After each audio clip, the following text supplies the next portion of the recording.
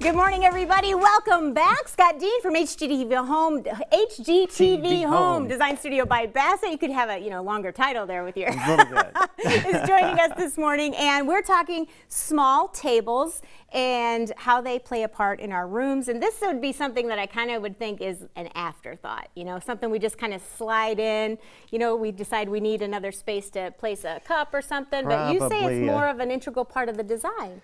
I like to think of it as part of what you should plan, and I always I'm always starting out with a plan. So when you draw your room out, even if you're sketching on the back of a napkin or you're playing around with an envelope and say, oh, this is how it could look, make a place for a small table, because they're so functional and they're so interesting, and there's a lot of things you can do with small tables. So I brought in 7 small tables today to show you some different ideas for ways to use small tables. Normally we would have like a cocktail ottoman maybe. We've gone away from like the cocktail table and we've gone to a cocktail ottoman. We just lost a place to put a drink or a plate. Right. And so what we might want to do then is to add a small table to take that to where that place has been replaced with an ottoman. Okay. So you got to think through the plan of how maybe it's going to service the plan for where people are going to sit. We say that everywhere there's a place that you sit down, there should be a place for a drink or a plate or a remote or something like that. So well, that's that can get kind of busy if you accommodate that in all of your sitting areas. Right. So you have to think this through and make sure that you aren't over tabling, not too much. And the other rule of thumb that I say is please stay away from the matchy. Yeah, I agree with that. I agree. Not too much matchy. No, I bet you don't have anything that matches. No, I really don't. Which is good, which is eclectic, and it's wonderful. So what you don't want to do is go in and say, I'll take the cocktail ottoman, a coffee table, and 2 end tables, and I'll take the matching buffet or side tables and make all that work. Right. Then the pieces kind of get lost. They all blend together, too. They all blend together, and it gets heavier, and it just becomes uninteresting. So stay away from the matchy, and you can mix and match different sizes and different shapes, because that makes it a room a lot more interesting. And from there, you want to look for maybe a piece that has a little more art quality. I brought a couple in today that really do give you that the art quality. And so you're looking for something that's special for that when you walk in, wow, that's an interesting piece. So instead of just maybe thinking of your art on the wall, you can think of your art in a small table. Okay, very nice. So let's talk about some of the different designs that you've brought with you. So what we're going to talk about is shapes first. So I brought rounds and some rectangles. Okay. So the rectangles for this one, for instance, is a art table. It's very heavy, but it's kind of one-sided, so it might go up against a wall or maybe on the side of the arm. Where these can be nested in, whether you have like an angled seating area, you can put a little round table in. They fit nicely also on the end of a sofa or a chair.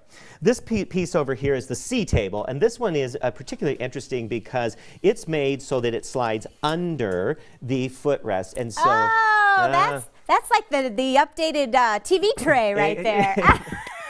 Do not say that word, TV tray. But yes, it's absolutely the updated TV tray, and it can be used both here. It could be slid to the end.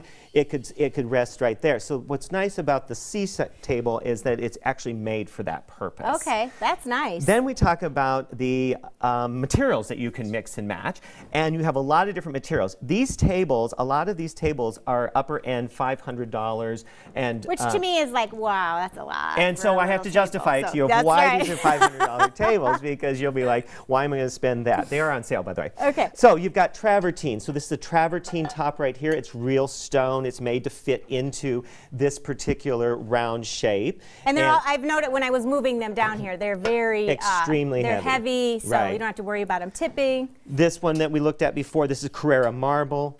This is Greystone marble. So you've got different materials that drive up the price.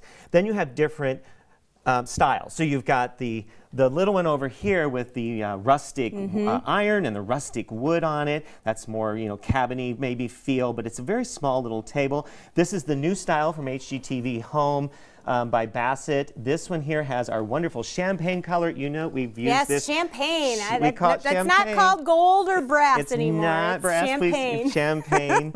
And it's used a lot, and I keep going back. We did use it in the studio too, and we just used it sparingly, but it really came off as a really sparkly sparkly, really nice mix of metals.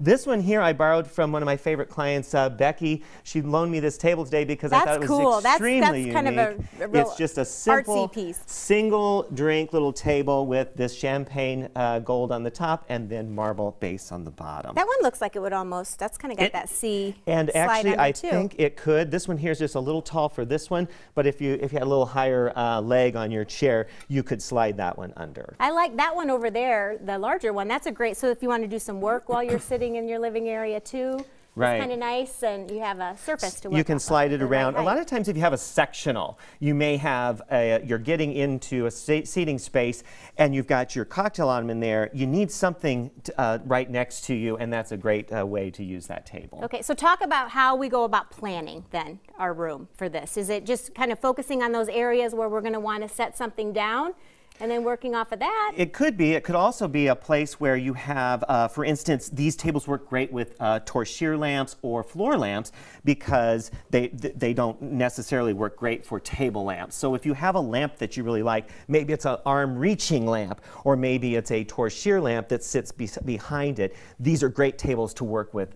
Those types of lamps. Okay. They're also great when you are mixing and matching like small areas, and you want to maybe have two of them. You might want to have a plant, one used as a plant stand and one used as a service. So you can put two or three together, as you pointed out earlier. Yeah, I thought you could arrange these and they could serve as like a coffee table, different heights, and you could have an interesting little setup here. I don't know whether you were high on that or not, but I am, but I would liked it. have to plan it out. You know, I'm planning it out first because I if just you're do it. if you're gonna go and buy a couple of these, you want to make sure you plan it prior.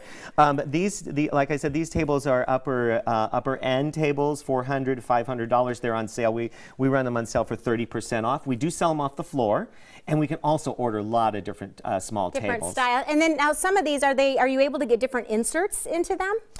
Generally not different inserts, but however, you can get there is a different metal we could do on this one, and we can do a different wood top on this one here.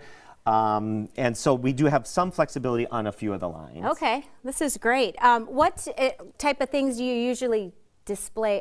You want to kind of decorate them a little bit. So do you put some plants, books? Do you recommend? This one here, yeah, this one here could go both directions. It could be used as a small end table, or it could go up against a wall. It could be used in a half bath for a tissue box, or a plant and a welcoming something. You know, this is a great one for the idea that it's very versatile because it's more artsy and it can go up against a wall. Some of the other ones are very small, so you're going to have to think very small when you say, I'm going to set something on them. This one's probably good for a cocktail, and that's about it. Because the height of them, whether they're at the edge, should they be higher than your arm, the arm on your chair or sofa? Generally, we start with about 1 inch above the arm to maybe 2.5 inches above the arm. Too much more, you can't get to it, you can't slide it. And below the arm, you're going and reaching over, and you might miss it, actually. You want to really be almost level with the arm or pretty close. A little higher is better. I never thought that we'd learn so much about tiny tables. I always have rules. You know, I come with rules. I know. And a reminder, you know, make a plan, find that unique